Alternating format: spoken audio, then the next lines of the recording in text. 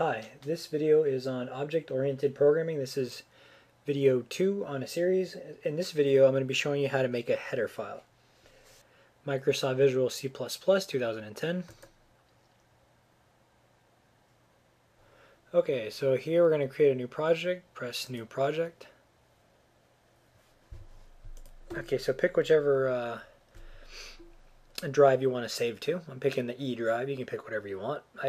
My file is going to be called creating a header because that's what we're going to be doing. Creating a header file. Let's click Finish. Let's delete this. Let's make this look like your book. So let's get rid of this. That's the only reason I'm getting rid of this. It's just so it looks like your textbook. Now let's see. Since we're going to be creating a header file, we're going to do let's see. Well, in the previous video I told you what #include stdafx.h stands for. I think I also told you what #include less than. Then we got IO stream. And this is a library for input and output commands. Now we're going to also add this. It's called using namespace std. This is to make your life easier. It puts std ...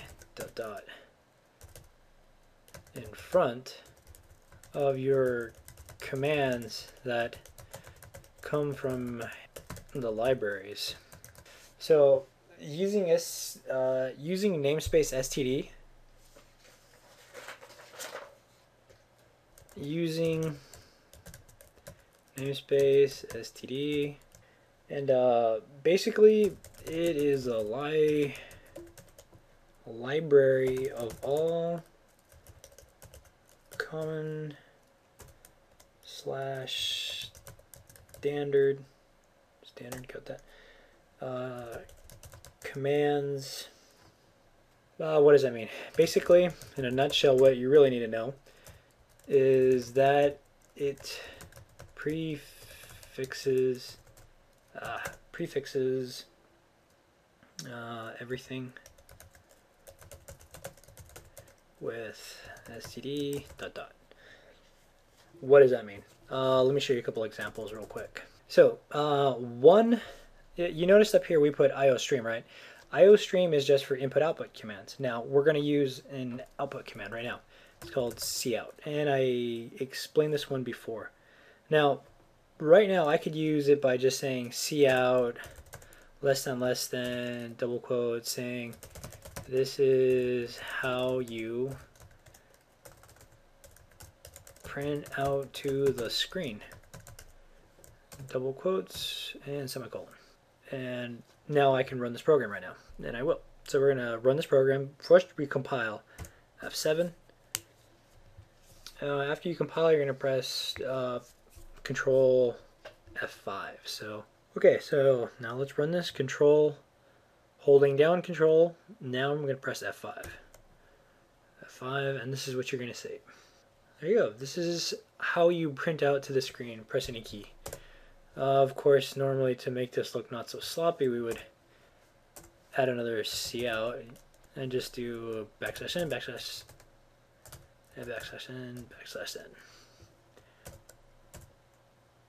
And that makes it a lot neater.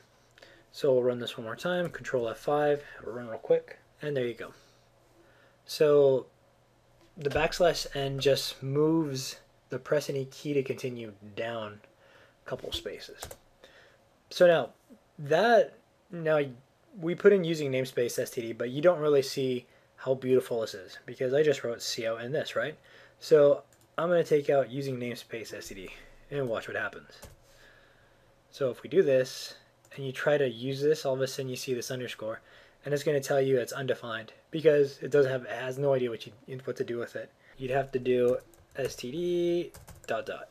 And then, oh look, now it works. Okay, so that's so. But the unfortunate thing about this is every time you want to use the cout command, you have to put std dot dot in front of it. Otherwise, not gonna work. And for this one to make it work, well, here let me show you. If I try to compile this, it's gonna tell me that I have an error because of this one. See, there were build errors. Would you like to continue to run the last successful build? Nope. It says failed. Syntax error. And it's all because of this. And because this cout doesn't have std dot dot. It just means standard library. So another way to kind of fix this is by doing, we could say, using std dot dot cout. Now, if I did that, then you using, so you only need to declare the std colon 1, and then you just use cout after that, like it is here. But that's because I declared it with this with using, because I'm telling C++ I'm using this in front of that. So basically, I'm just saying put the prefix in front of cout from now on, so I don't have to do it anymore. And you notice this one doesn't have this right here. In fact, I can get rid of this, and it works just fine. But then I would have to use this. I'd have to use this code right here for every single command that I wanted to use, and that can be really annoying or really troublesome. So instead of putting this down for just a single command, we put using namespace. That's just so you're telling C++, you know what? I'm using all your common standard commands. So std dot dot or colon in front of all my commands. So you don't have to do it anymore. So right now that you'll get that, don't need it, get rid of the backslash. All right, and now, there we go. So now, the point of this was to make, a header file, right? So why don't we go in and start making a header file. So in order to create a header file, you're going to come over here, and it's going to say header files. And I'm going to right click on header files, and I'm going to go to add, then I'm going to go to new item. And here we're going to select header file, and then we're just going to put in a name for this header file. So we're going to call it, let's call it C square. Well, actually no, C heading, and we're going to click add. Now we're inside of our header file. In here, you're going to declare this as a class. You're going to say class, and it's going to turn blue. Okay, so here we're going to declare the class, and this is going to be C heading. Now the reason I'm using C heading here is because that's the name of our header, C heading. Okay, and then we're going to do the open twisty, closing twisty, and this is very important. This will not work if you do not put semicolon right there. If you don't put a semicolon right here, it will not work, and you're going to be like, what's going on? I'm going to. So remember, put a semicolon there. Next. Now we're going to declare this public. Now again, we're going to do this again. We're going to say C heading, open parentheses, closing parentheses, open twisty, closing twisty. This is your default constructor. Next, we're going to make a, let's make a full constructor. So this is going to be C heading. Okay, so that's the full constructor. Next, we're going to create something to clear your screen. We're going to say void clear the screen. Open parentheses, close parentheses, enter, open twisty, closing twisty. Then we're going to use a system file. We're going to say system, open parentheses. We're going to say double quote CLS. And this clears the screen, just so you know. The reason you're seeing this here is because if you come over here, you look here, and you don't see our header file. So in order to use this header file in here, you have to include it. So we're going to say pound include double quotes Visual C++. It'll come up with this screen right here giving you your header files or files that you could add to it. So I mean, I could just click on this one or just press tab and it'll pop it right up there for me. And then just close it up, and there. Now if we come over here, you notice that it's no longer underlined, so now it's declared inside of our program. So now we're going to make the welcome sign. So we're going to say void welcome message, open parentheses, close parentheses, open twisty, closing twisty. And the reason I set it as a void is because it's not going to return a value. It's just going to print something out. So let's see, let's indent this so it looks nice and neat. We're going to say add some comments here so you know what this is. This clears the, let's make a command to pause the screen. So let's do void pause the screen. Open parentheses, closing parentheses, open twisty, closing twisty. Again, system pause. Oops.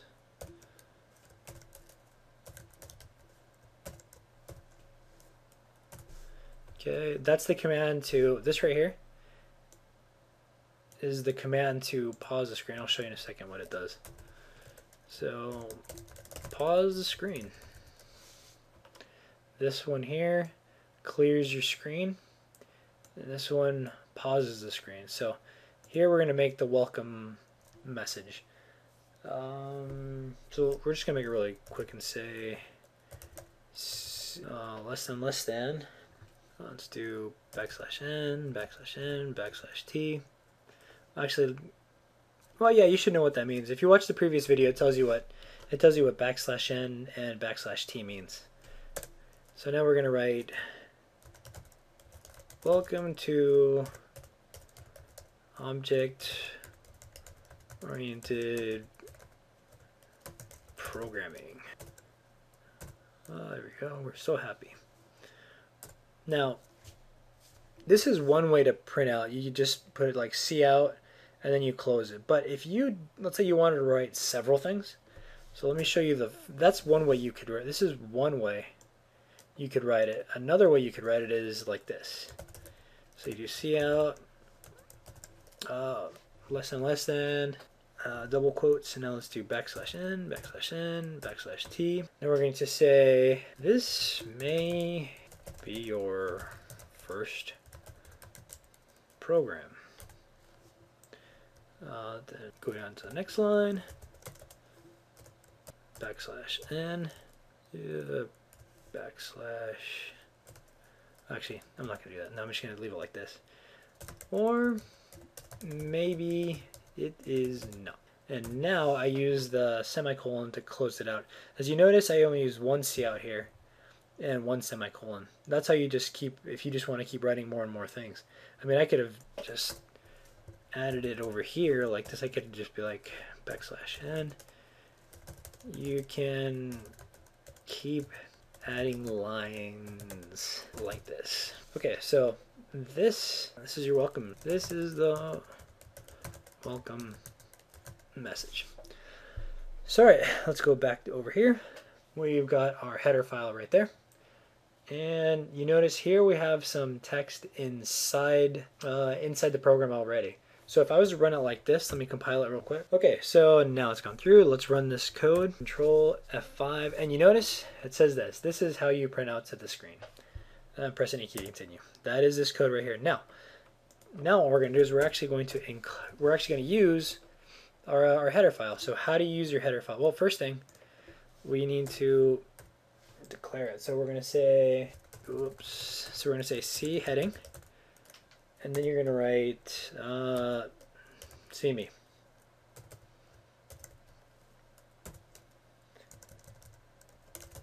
This is declaring CME as a class type C heading. So now, what does that mean? All that means is that you're saying whenever I put CME, I'm going to create something that is like C heading, pretty much. You'll see what I mean. So now let's go down here. We're going to type in CME, then period, and then all of a sudden, whoa, look at all these cool things. So we're going to, first thing I want to do is let's clear the screen. So let's open paren, close it up. Next thing is we want to pause. Well, okay, let's just do this, and then we'll see what it does. So let's press Control F5, and it clears out the screen, and you see nothing there. Okay, so now we're going to pause the screen. So now let's call our header file CME, then we're going to go down to pause the screen, open parentheses, closing parentheses, semicolon. Now we're going to run the program. Actually, let's put that in twice. CME, then we're going to pause the screen. Okay. Now let's run this code and see what we get. Okay, so you notice the very first thing we get in here is right here. It says this is how you print out to the screen, and that's this first one right here that's getting printed out. And then after that, you notice it's just paused. Unfortunately, I didn't put a \n right here to move this down a couple, but oh well. Anyhow, and now I'm going to press any button, and you're going to see what happens. It cleared the screen out. And everything's gone except for the press any key to continue. That's because first thing it did is this code right here, then it went to the second one, which is pause the screen. It paused the screen now. Well, after you hit the any key, it went to the next command, which was clear the screen, and it cleared the screen, and it paused the code again. So now if I hit pause, if I hit any key, it'll continue, and it'll go down to press any key to continue again, because it went from clear the screen, it paused right here, I pressed the any key, then it went down to this code, which is just it just tells it to move the cursor down 4 spaces, so I came down here, and that was the end of the code. So after this part, it just automatically pauses, and it just says press any key to continue. And that is how you create a heading file. So let's see, do we want anything else with this? Well, yes, we do, because look, we forgot. We've already cleared the screen, we've already paused the screen, but now we want to display our welcome message. So let's come back over here. Let's come right here. Now let's call it, we're going to press CME period welcome message. Open parentheses, closing parentheses, semicolon. And now let's run this program one last time and see what our welcome messages look. Okay, here we go. So here the first line to be, or the first code to be written is it's this one right here, the cout, which says this is how you print out to the screen. It's that one right there. Then it continues on, it goes down to pause screen. So it's paused right now. I press any key and it's going to clear the screen, and then it's going to move to the next code which says pause the screen. Then it's just going to pause it. And the screen gets cleared and it's paused. Press any key to continue. So I'm going to press the key and it's going to display the welcome message. And there's the welcome message. A bit ugly, I think. You can tell this is indented and these two are not. So why don't we fix that to make it look just a little bit prettier. So what actually ended up happening is that we said \n, which moves it 2 lines down from the top, and \t moves it, indents it 8 spaces. And that's why this is indented. And that's why this second one is indented too. Where it moves it down 1 space, 2 spaces, and then it indents it 8 spaces in. So now I'm going to indent this one the same thing. We'll say \t here, and then \t there. And now they'll all be properly indented. So let's go back and let's run this code. Alright, the code ran now. So let's check it out. As you notice, it says this is how you print out to the screen. Very first command. Then we pause the screen. It's paused. So now we're going to press any key to go down to the clear screen, and it's going to clear it out. After it clears it, it's going to pause the screen again. And that's what's happened. Now I'm going to press any key again to unpause it, and it's going to go It's going to go to the welcome message.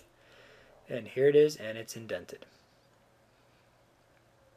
Okay, so it says, welcome to object-oriented programming. This may be your first program, or maybe it's not. You can keep adding lines like this, and that's what we have written right here. So anyhow, so that's how you create a header file. Let me just go back and review it for you real quick. You right-click on heading. Oops. You right-click on header files. You highlight the add, and then you click new item. And it's going to bring up this. You select header file. You type in whatever name you want in here, and you just click add. So I can press D, and then just click add, and that's that. So anyhow, I really hope this video helped you out. In the next video, I think I want to show you guys a little bit about IO manip. Yeah. So we'll play a little bit with IO manip, and then after that, we'll see about making some let's see. So first, I think we showed you how to make yeah. So we made the default constructor, and then after that, we're actually going to make a partial constructor, a facilitator, a mutator, and mutator and an accessor. So in the next video, we'll go over a few other things. So yeah, so I hope you enjoyed this video. Hope it helped you out. In the next video, we're going to go over what's a mutator, an accessor, and facilitators. So thank you for watching, and good luck in your classes.